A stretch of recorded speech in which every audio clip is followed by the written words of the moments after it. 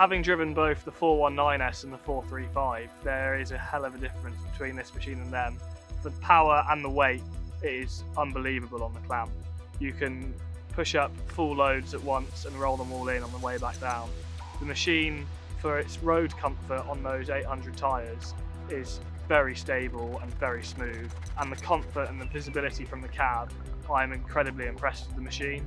It's very fast and very agile from getting job to job. With having a 5 cube tiptoe bucket on it, the productivity is increased substantially. For a job like this machine is perfect because you can push up the silage as well as drop the butt rake off and put the bucket on and load the AD plant afterwards. When loading trailers and loading the hopper here at the AD plant, the reduced cycles in the day would make up a huge amount of productivity and save a lot of money. Having used the machine on the clamp, there aren't many machines on the market when you're sat there and wanting more horsepower and more power, but this machine definitely puts that in its place. There wouldn't be a better machine on the market for pushing up silage. For a machine that weighs 20 tonnes, it's incredibly nimble and absolutely lovely to drive.